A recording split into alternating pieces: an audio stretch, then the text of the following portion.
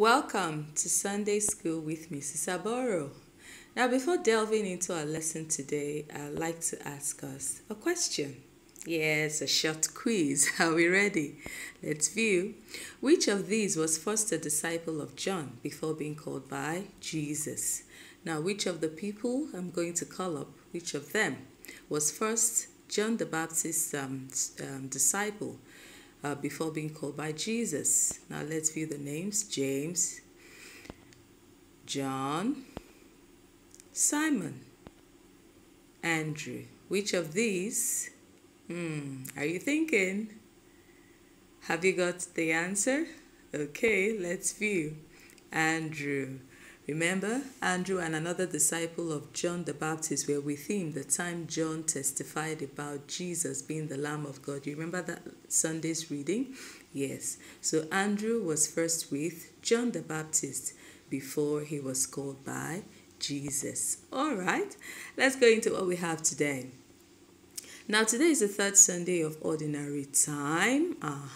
And in the Gospel reading from Mark chapter 1, verses 14 to 20, we read that Jesus called this same Andrew and his brother Simon, or Peter. Remember, his name was changed to Peter by Jesus. Now, Jesus called them and he said to them, "Come, follow me." Okay? All right. Now let's watch the short illustration of the gospel reading and then we move from there. Okay? Pay attention. As Jesus was walking along the shore of Lake Galilee, he saw Simon and his brother Andrew.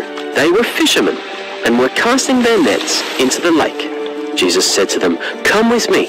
I'll teach you how to bring in people instead of fish." At once the two brothers dropped their nets and went with him. Jesus walked on and soon saw James and John, the sons of Zebedee. They were in a boat mending their nets. At once Jesus asked them to come with him. They left their father in the boat with the hired workers and went with him. Wow, they left their father in the boat and went with him. Wow, that must be terrible for the father. Okay, let us review quickly what we do. Now remember, we said last two Sundays that the baptism of Jesus ushers him into his ministry. Yeah, and for him to work, he needed disciples. Okay, so Jesus went about in Galilee preaching that the kingdom of heaven was at hand. He was preaching that the kingdom of God was at hand. He said to the people, repent and believe the good news. Okay, and while he was passing by, he saw Andrew and his brother Peter fishing. He called them to come. He was going to make them fishers of men. And immediately they left their nets, they left the boat, and they dropped everything and followed Jesus. And also Jesus called two other brothers. Can you remember their names? James and John. They were with their father Zebedee in the boat. And Jesus called them, "Come, follow me." And immediately they left their father and followed Jesus. And Jesus told them he was going to make them fishers of men. Wow, that's the summary of the reading. These men left everything they were doing. They left their family, they left their work, okay? They were fishermen, so they fish. That was their vocation. That was what they do to earn a living. But they left these and they followed Jesus. It isn't an easy decision, isn't it? But they didn't even think at all. They didn't think about it. They didn't ask questions. They didn't give excuses. They just dropped everything and they followed Jesus. Amazing, right? Yes. We are blessed. We don't have to drop anything or leave our family to follow. We still have our moms and dad and our siblings, money, food, and all. But Jesus is calling us to drop something that is not right and follow him. All right, let's go to question. We'll continue from there, okay? Okay, what's my first question? Are we ready? Where did Jesus go to preach the good news? Where? Galilee. Okay, question 2. What did he preach? What did Jesus preach? Repent and believe the good news. Remember, he said the kingdom of God or the kingdom of heaven was at hand. So everybody should repent and believe the good news. And it was from there he started calling his disciples. Okay, question 3.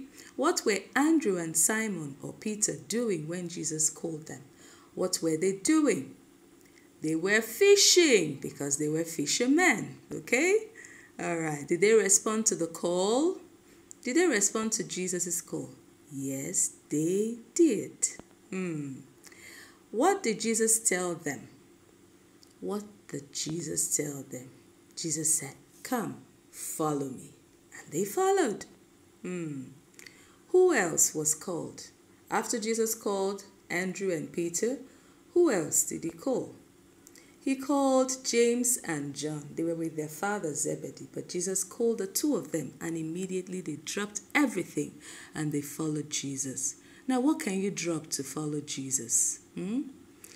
What can you stop? What wrong you usually do should you stop to follow Jesus? It could be limiting the TV cartoons you watch, the TV shows, the too many times you spend on the TV watching movies. It could be that, okay? I'm not saying you shouldn't watch at all, but if you watch on the average, say 4 hours, you could limit it to 2 hours or 1 hour, and then use the other hours to either study the Word of God or try to do something nice. Help your mom, help your dad, be helpers in school, reach out to other children who don't have as much as you have. You could tell mom and dad, I want to share my toys with someone, a friend in school, a friend in the church, in your Sunday school. You know, these are ways to reach out and concentrate too much on watching TVs or playing games, okay? This way we drop certain things so we could follow Jesus and do the things he wants us to do. Is that okay? In my parish, actually, some children come to church on Saturday mornings, every morning for morning mass, so they could help to keep the church premises clean. You could also do this. It's worth it, all right? Okay, now let's take our memory verse. Our memory verse is from Mark chapter 1. Verse 17, and what does it say? Come, follow me, Jesus said, and I will make you fishers of men. That is, you're going to win people into my kingdom. That's what Jesus was telling the disciples he called, his first disciples, for them to come, because he's going to use them to preach to people and bring them to himself. And Jesus wants us to do the same, to reach out to people, okay, through our words, our actions, and our deeds. Okay? All right. Now let us pray. Dear Father, I want to follow you.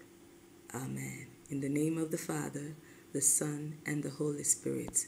Amen. Wow. It's the end of today's lesson with Mrs. Aboro. Don't forget that Jesus loves you dearly and he cares for you. Till next Sunday is bye from me.